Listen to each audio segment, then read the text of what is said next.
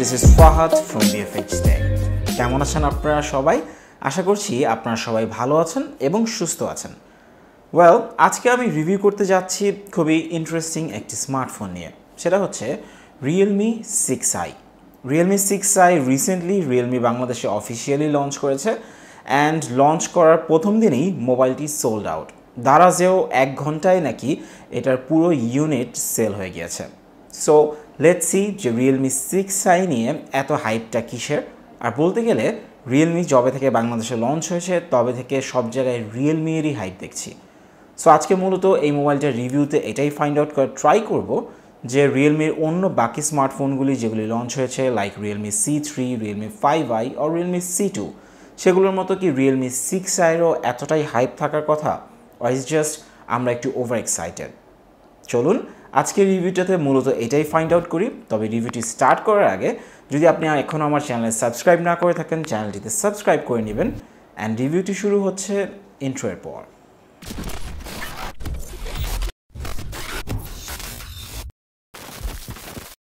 আমাদের আজকের ভিডিওটি স্পন্সর করেছে take and talk BD. Take and টক বিডিতে যে কোনো ধরনের স্মার্টফোন অ্যাভেলেবেল পাবেন and they are very much trusted shop in all over Bangladesh. তাদের শপের অ্যাড্রেসটি হচ্ছে Bashundhara city, level 5, block A and shop number 20। বিস্তারিত থাকছে ডেসক্রিপশন বক্সে। Realme 6i এর ডিজাইন অ্যান্ড বিল্ড কোয়ালিটি নিয়ে যদি কথা বলি তাহলে আমি ফার্স্টেই বলবো যে 6i এর ডিজাইন অ্যান্ড বিল্ড কোয়ালিটি নিয়ে আমি পার্সোনালি অনেকটা ডিসঅ্যাপয়েন্টেড। কারণ না, Realme অনেক বছর ধরেই এই সেম একটা প্যাটার্ন ফলো করে আসছে যেটা এখন অনেকটাই বোরিং লাগছে। আর তার থেকেও বেশি এই মোবাইলটা আরও বোরিং লাগছে because of its straight line design. সাদাটায় অতটা বোঝা যায় না, এই জন্য আমি আমার রিভিউটাও সাদাই অ্যারেঞ্জ করেছি। বাট এটা একটি গ্রিন টি ভার্সন আছে যেটাতে দেখবেন একটা সাদা রঙের একটা লাইন থাকে, অ্যারাউন্ড 4-5টা লাইন আছে, যেটা এই মোবাইলটাকে খুবই ওল্ডিশ একটা লুক দেয়। মানে মোবাইলটা দেখলেই কেন জানি মনে হয় এটা 2008-10 সালের কোনো একটা ডিজাইন, খুবই ক্র্যাপি দেখতে। আমার মোটেও পছন্দ হয়নি এই ডিজাইনটি। বাট হ্যাঁ, রিয়েলমিকে একদিক দিয়ে থ্যাঙ্কস বলবো যে তারা এই ডিজাইনটাকে উপর কোনো গ্লসি ফিনিশ দেয়নি, বিকজ গ্লসি ফিনিশটা এই জিনিসটা আরও নষ্ট হয়ে যেত। As is made of plastic, এটা শাইনটা একটা সময় ফেড আউট হয়ে যেত, তখন ডিজাইনটা দেখতে আরও বাজে লাগতো। এই মোবাইলটা ম্যাট ফিনিশিং রাখা হয়েছে যেটার জন্য এটা হাতে গ্রিপটাও বেশ ভালো থাকে। এটার সাইডেও থাকছে প্লাস্টিক ফ্রেম, সো যেটাই আমরা এক্সপেক্ট করতে পারি এই প্রাইস থেকে।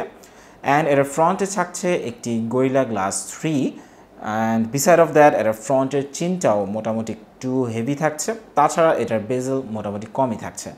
ইন আ ওয়ে এক কথায় যদি বলি তাহলে এটা ওয়ান হ্যান্ড ইউজার এক্সপিরিয়েন্সে আমাকে মোটামুটি ভালোই গ্রিপ দিয়েছে, সেই ক্ষেত্রে কোনো কমপ্লেন থাকছে না। তো চলুন এখন কথা বলা যাক এই মোবাইলটির ডিসপ্লে নিয়ে। Realme 6i এ থাকছে একটি 6.5 ইঞ্চ IPS LCD ডিসপ্লে। হ্যাঁ, এটাতে কোনো স্যামসাংয়ের অ্যামোলেড ডিসপ্লে ইউজ করা হয়নি, তবে সেটা মূল স্যাড পার্ট না। স্যাড পার্ট ইজ এই মোবাইলটিতে থাকছে একটি 720p ডিসপ্লে। দ্যাট মিন্স এটা HD রেডি, ফুল HDও না। ভিজিবিলিটি নিয়ে কোনো কমপ্লেন নাই, এটার ব্রাইটনেস মোটামুটি ভালোই। ইভেন ডে লাইটেও আমি মোটামুটি ভালোই ব্রাইটনেস পেয়েছি এই ফোনটি থেকে। সো হ্যাঁ, ব্রাইটনেস নিয়ে আমি কোনো ইস্যু ফেস করিনি, আশা করছি আপনারা করবেন না। ডে লাইটে অ্যারাউন্ড 70% ব্রাইটনেসে মোটামুটি ভালোই ইউজ করা যায়। আর এটার যদি আমি ডিসপ্লে রেজুলেশন নিয়ে বলি তাহলে এটা আপনি 270 পিক্সেল পার ইঞ্চ ডিসপ্লে ডেন্সিটির মতো পাচ্ছেন। দ্যাট মিন্স আপনার শার্পনেস আর ক্ল্যারিটি অতটা আহামরি ভালো হবে না এই ফোনে। তবে দৈনিক ইউজেজে যেমন ফোন করা আর টেক্সট করা আর ইনস্টাগ্রাম ইউজ করা আর ফেসবুক ইউজ করা এই ধরনের ইস্যুতে কোনো রকমের প্রবলেম ফেস করবেন না। প্রবলেমটা আপনি তখন ফেস করবেন যখন আপনি ইউটিউব আর নেটফ্লিক্সে ভিডিও দেখবেন। আপনি যদি এর আগে কোনো ফুল এইচডি প্লাস স্মার্টফোনে ইউটিউব দেখে অভ্যস্ত হয়ে থাকেন তাহলে আপনি ইউটিউবে ভিডিও দেখার সময় একটা জিনিস নোটিস করবেন যে এই মোবাইলটাতে একটা আর্টিফিশিয়াল শার্পনেস ইউজ করা হয়েছে, যেটা বেশ ডিসঅ্যাপয়েন্টিং লেগেছে আমার কাছে, বিকজ এটা একটা 720p এর ডিসপ্লে। সো শার্পনেসের একটা ঘাটতি এই ফোনের ভিডিও কোয়ালিটিতে অবশ্যই থাকবে। Realme সাধারণত তাদের স্মার্টফোনগুলি একটু ইয়াং জেনারেশনের মানুষদেরকেই টার্গেট করে থাকে। তাদের অডিয়েন্সটা ইন্ডিয়ান মার্কেট আর বাংলাদেশ মার্কেটে মূলত কিন্তু 90%ই young crowd. So Realme best try করে একটা ভালো গেমিং পারফরমেন্স দেওয়ার জন্য। Realme 6i তে থাকছে একটি মিডিয়াটেকের হিলিও G80 প্রসেসর, যেটা কিনা 12 ন্যানোমিটার চিপসেটের উপর বেসড করে বানানো। অ্যান্ড আমার এক্সপিরিয়েন্সের থেকে যদি বলি, ডে টু ডে ইউজে এটা খুবই স্ন্যাপি ছিল, অ্যান্ড এর পারফরমেন্সও আমি মোটামুটি বলবো আমি বেশ satisfied. Like regular Facebook or other কোনো ব্রাউজিংয়ের ক্ষেত্রে এটার পারফরমেন্স খুবই ভালো ছিল। অ্যান্ড বিসাইড অফ দ্যাট, যদি আমি এটার গেমিং নিয়ে কথা বলি, তাহলে যখন একটা গেম আপনি ফোনটিতে ইনস্টল করবেন, তখন ফার্স্ট এই মোবাইলে গেমটি লঞ্চ করার সময় কিছুটা এক্সেস টাইম নিয়ে ফেলে আমার ক্ষেত্রে, যতটুকু আমি এক্সপিরিয়েন্স করেছি। তবে গেমটা একবার যখন আপনি ব্রাউজ করা শুরু করবেন আর যখন আপনি গেম প্লে করবেন, তখন কোনো প্রবলেম ফেস করবেন না। লাইক আমি এটাতে for a very long time asphalt 9 খেলেছি, অ্যান্ড আমার গেমিং এক্সপিরিয়েন্সের সময় আমি এটাতে কোনো রকমের প্রবলেম ফেস করিনি আর ওরকম কোনো বাগসও ফেস করিনি। হ্যাঁ, সামটাইমস হালকা পাতলা একটু ফ্রেম ড্রপ হয়েছিল, বাট সেটা একটু বিগিনিংয়ের দিকে হয়েছে। বাট একবার যখন গেমটা আমি ফ্রিকুয়েন্টলি খেলা শুরু করি, এটা ভালোভাবেই অপটিমাইজ করে নেয় সেটার পারফরমেন্সটাকে।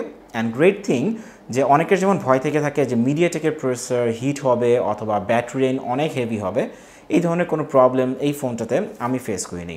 আমি more like asphalt 9 almost half an hour constantly খেলেছি। সো হ্যাঁ, কোনো হিটিং ইস্যু ছিল না, আর এক্সেস ব্যাটারি ড্রেনও পাই নেই। অ্যান্ড আই গেস এটাই একটা রিজন যে এই মিড রেঞ্জের যে ফোনগুলি এখন ধীরে ধীরে স্ন্যাপড্রাগনের প্রসেসর ইউজ না করে তারা মিডিয়াটেকের প্রসেসর ইউজ করছে। অ্যান্ড হ্যাঁ, অনেকে তো এটাও ক্লেম করছে যে এই মিডিয়াটেকের প্রসেসরটা নাকি স্ন্যাপড্রাগন 710 আর 712 থেকে বেটার। ওয়েল, আপনি পারচেস করলে আপনিও সেটা ট্রাই করে দেখতে পারেন। আমার মতে আমি quite satisfied. Beside of all this, এই মোবাইলে থাকছে একটি ডুয়েল সিমের ট্রে অ্যান্ড মাইক্রো এসডি কার্ডের অপশনও পাচ্ছেন। এটাতে থাকছে একটি 4GB র্যামের option and 128GB of storage. এই জায়গাটা আমার বেশ ভালো লেগেছে, বিকজ সাধারণত মিড রেঞ্জ ফোনগুলিতে ইন্টারনাল স্টোরেজে আমি অনেক বদর ফিল করি, বাট থ্যাঙ্কস টু রিয়েলমি তারা বাংলাদেশে একটাই এটার প্রোডাক্ট লাইন লঞ্চ করেছে, সেটা হচ্ছে 4GB RAM and 128GB storage. I think this is amazing for this price range. এই ফোনে থাকছে একটি 64 মেগাপিক্সেলের প্রাইমারি লেন্স, একটি 8 মেগাপিক্সেলের আলট্রা ওয়াইড অ্যাঙ্গেল লেন্স, একটি 2 মেগাপিক্সেলের ম্যাক্রো লেন্স অ্যান্ড একটি 2 মেগাপিক্সেলের BNW পোর্ট্রেট লেন্স। এটা আপনার ডেপথ অফ ফিল্ডকে ব্যালেন্স করতে হেল্প করবে। সো চলুন, এতক্ষণ তো মেগাপিক্সেল নিয়ে অনেক কথাই শুনলাম, এখন এটার কিছু রিয়েল লাইফ এক্সাম্পল আপনাদেরকে দেখাই, অ্যান্ড সেটা দিয়েই আমরা জাজ করবো যে অ্যাকচুয়ালি এই 64 মেগাপিক্সেল লেন্সটা কতটুকু ভালো, because megapixel is not everything. আপনারা যদি ফার্স্টে এই ডে লাইটের স্যাম্পলগুলি দেখেন, তাহলে ডে লাইটের ছবিতে দেখতে পারবেন যে ডাইনামিক রেঞ্জ বেশ ভালো ব্যালেন্স করেছে এই 64 মেগাপিক্সেল লেন্সটি। ডে লাইটে শ্যাডো এক্সপোজারও খুবই অসাধারণ মেনটেন করেছে, আর রিয়েলমির সফটওয়্যার অপটিমাইজেশন ছবিগুলোকে আরও বুস্ট করে তোলে। That means these photos are ready to share on social medias. তবে হ্যাঁ, রিয়েলমির সফটওয়্যার অপটিমাইজেশনটা আগে যেমন অনেক হার্শ হয়ে যেত, টাইম টু টাইম ওইটা অনেক বেটার হয়েছে। সো আমি বলবো যে Realme is doing a great job. And এরপর যদি আমরা বলি এইটার পোর্ট্রেট ছবি নিয়ে, দেন এটার পোর্ট্রেট ছবিও আমাকে বেশ সারপ্রাইজ করেছে। ডেপথ অফ ফিল্ড খুবই অ্যামেজিং কাজ করে, একদমই ফেক লাগে না, খুব ন্যাচারাল একটা লুক দেয়, ব্যাকগ্রাউন্ড ওয়াশড আউটও হয় না। That means dynamic range is great, shadow exposure খুবই ভালো, অ্যান্ড আরেকটা কথা হচ্ছে এটার এজ ডিটেকশন খুবই ভালো ব্যালেন্স করে।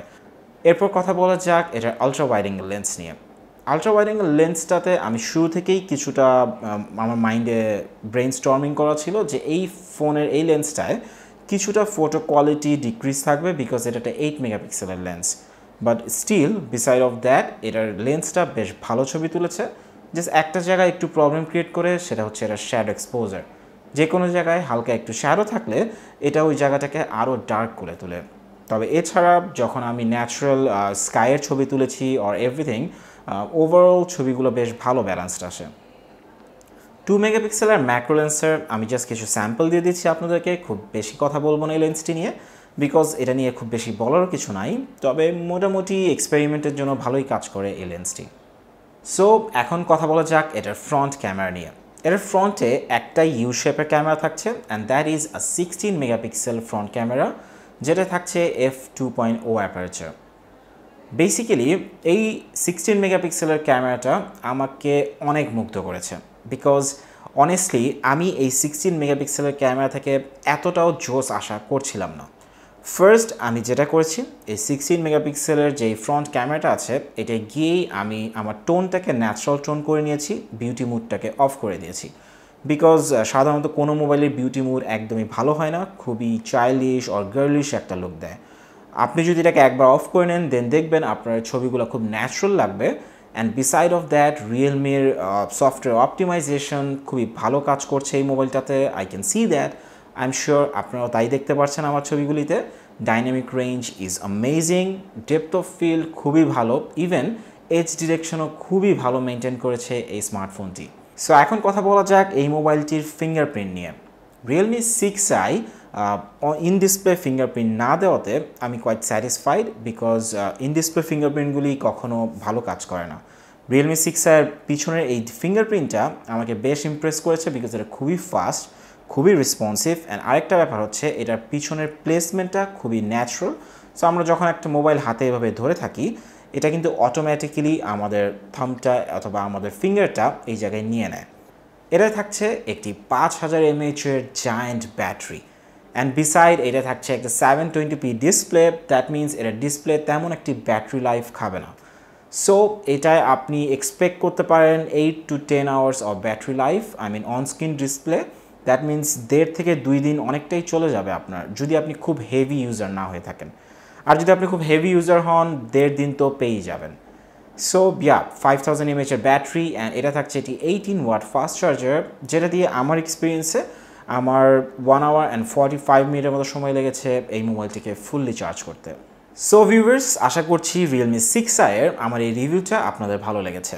আর যদি এই রিভিউটা ভালো লেগে থাকে তাহলে আমার চ্যানেলে সাবস্ক্রাইব করতে ভুলবেন না। সাবস্ক্রাইব বাটনটি ক্লিক করে নিন এবং নোটিফিকেশনটি অন করে রাখবেন। আশা করছি আপনাদের সাথে দেখা হবে খুবই সুন নতুন কোনো স্মার্টফোনের ভিডিও নিয়ে। তবে টিল দেন আমার এই মোবাইলের রিভিউটি আপনার কেমন লাগলো কমেন্ট সেকশনে অবশ্যই জানাবেন, ভিডিওটাতে লাইক দিবেন, এবং দেখা হবে আপনাদের সাথে নতুন কোনো স্মার্টফোন নিয়ে। Till then take care, this is Fahad from BFH Tech.